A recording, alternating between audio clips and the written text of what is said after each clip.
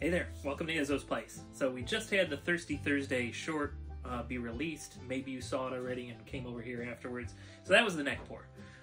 So now, you know, and in that I said a few weeks, June 24th.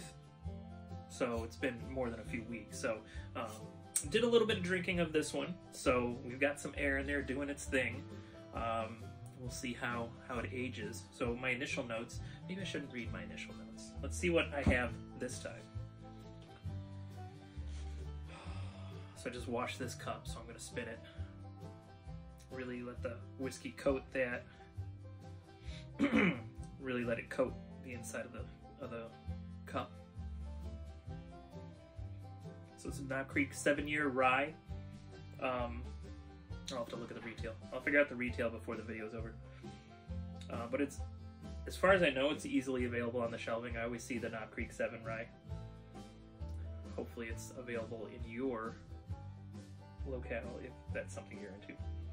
I was a couple people in line away from having a Knob Creek 18 today. It was real close.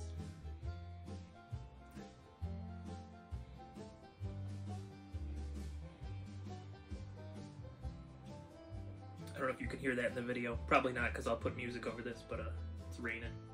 It's raining in Ohio. Alright. So let's get into this. Alright, I hear a lot of people talking about the nutty notes in Jim Beam products, and of course Knob Creek, Booker's, Jim Beam, Russell's, it's all Jim Beam. Actually, I have a couple of shorts recorded. It won't be out for a while, but I got a couple of shorts recorded. I've been trying some of the Jim Beam cheap stuff because I had never done that. So, so those reviews out later. But on the nose, I can kind of almost get like a peanut shell, peanut butter, like a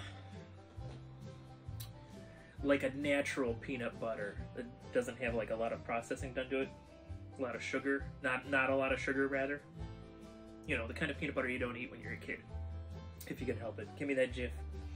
Give me that Jif. So that's very interesting. A little bit of oak in there. So we're 7 years old, so it should be grabbing some of the oak. So I got like a natural peanut butter, but even though I'm not tasting like a sweet note with the nut note, there is an underlying sweet note there, and it does kind of smell like vanilla. So that's kind of good and complex. I know that I'm enjoying this a little more than the neck pour, so that's fun. Yeah, fun for me.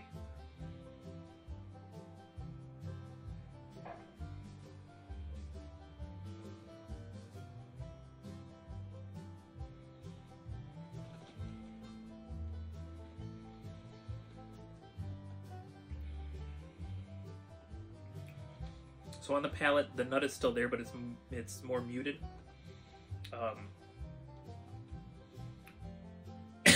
Excuse me.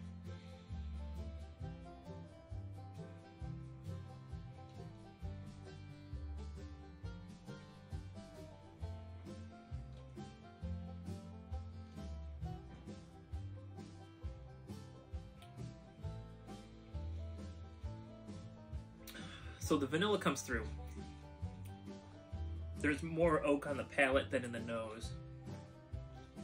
The nuttiness factor goes way down, at least for me. It's got a bit of spice in it, probably because of the rye. There's not too much of a hug. The spicy kind of stays up in the throat for me. Let's look at this bottle a little bit then. Let's see what my initial notes were. So my initial notes back in June: nuts, oak, and rye. Palate was nuts and spices, finished spicy. So it was more spicy to me that day on the neck pour. So some of the sweeter notes are coming through now that it's sat for a bit and aged a little bit. And not really aged, you know. The air gets in there, it oxidizes, it makes subtle changes to the whiskey.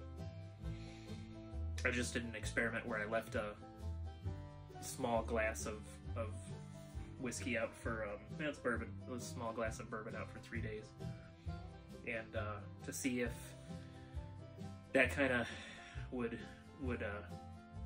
allow it to oxidize quicker, and it was not great, let me tell you. So I don't know if that was an evaporation thing. I don't know if like leaving it exposed to normal air, unlike having it like exposed to the air in the bottle, like having it exposed to open air maybe changed it further. So that one I'm gonna wait on that review though, because I'm gonna give it another week at least, and then try the bottle again for a long review. But this is very good. Let me read you a little bit about the bottle then. So Knob Creek 7's Kentucky Straight Rye Whiskey. So rye whiskey, so it's not bourbon. Like, so bourbon has to be 51% corn, has to be made in America.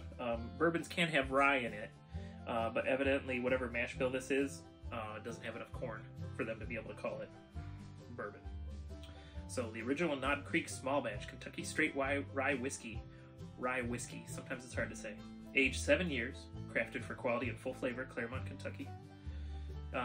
This is 100 proof. I don't think it's bottled in bond, but it's 100 proof. So Knob Creek small batch. They've been doing Knob Creek since '92 apparently.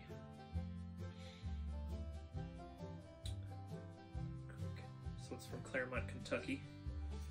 It's got a nice wax top. Like, you didn't get to see me pull the tops off, but it's got a nice wax top. Okay, it doesn't really have anything else on the bottle, so I don't have time yet. But very soon with these longer reviews, I'm going to add like a little history element to it and tell you a little more about whatever distillery or whatever brand it is, so we can get a little more enjoyment out of our whiskey. All right, so we're coming back in here. This is the third or fourth sniff now. And the other part that's not helping is I am half congested. Yay, fall. I love fall, but you know the weather change, and I'm doing tile work in the rain for a couple of days. Doesn't lend to one's breathing apparatus, does it?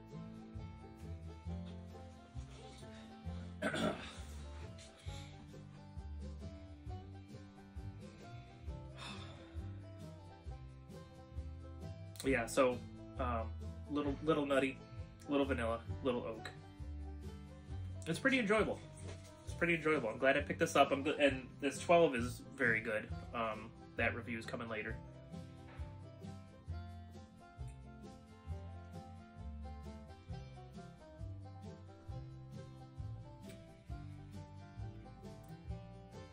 Yeah, I'm not getting any Kentucky hug. So 100 proof. So 100 proof. That's a good proof point. All of like the spicy alcohol kind of feeling is up in the back of my mouth, top of my throat, but it does not go down.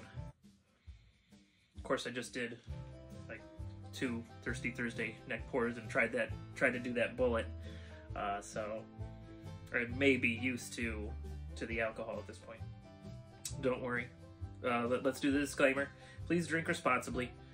Tonight I will not be doing any power tools, and I'm not driving home for a few hours, so having a few sips of whiskey is not going to hurt anything. Mostly cleaning and organizing tonight. So really, because we're getting close. We're at 248 subs, and I had my little pretend contest to try to get my bar done before I hit 250. So I'm only 2 subs away. Chief Leaf, don't do it. And so tonight I'm planning on cleaning this all out, so that way tomorrow night I can hopefully finish installing the back bar. I don't think it should go pretty well. I think if I get everything cleaned out tonight before I leave, I think that I'll easily be able to get the shelving installed tomorrow and finish it up Saturday afternoon. So we'll see. Hopefully the Thirsty Thursday doesn't bring in 2 more subs. Otherwise, you win. But you're gonna win anyway, because we'll have a live stream after 250, and we'll give away some more merch.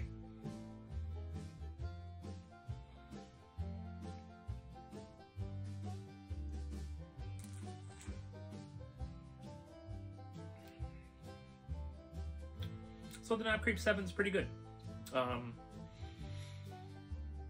It's not as sweet as some, so it's a little more savory, a little more spicy. There is a little bit of sweetness in this, but it's not crazy. So if you see it, and if you've been enjoying things that my palate says, or if my palate seems to be agreeing with you, then I'd say go ahead and try and get it. Oh, you know what? I said I was gonna said I was going to find out the MSRP. But right now my phone is playing a YouTube channel. You know what? Who cares? Let's see. So, Knob Creek 7. MSRP.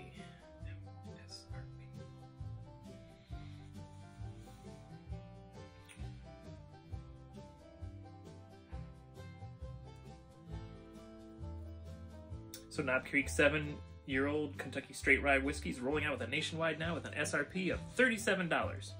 I don't remember. It's been too long since I bought it. I'd have to go look through receipts and stuff, and yeah, and I probably don't know where those receipts are anyway. But yeah, so $37. So especially at that price point, that's good. And if you don't have Knob Creek 7 in your at your local store, and that's the Rye 7. If you don't have the Knob Creek Rye 7, I know that there's a regular Knob Creek Rye that's probably even easier to get. It's probably cheaper. So thank you so much for hanging out at Izzo's place. And like I said, please drink responsibly. Drink legally. Don't use power tools. I'm not going to use any power tools tonight. Don't go driving if you're under the influence. I'm not going to drive for a few hours. And whatever you're doing, have fun. Whether you're doing woodworking, whether you're drinking whiskey, or if you're having a whimsical time, just be safe and have fun while you do it. All right, thanks for hanging out at Izzo's place, and I'll talk to you guys later.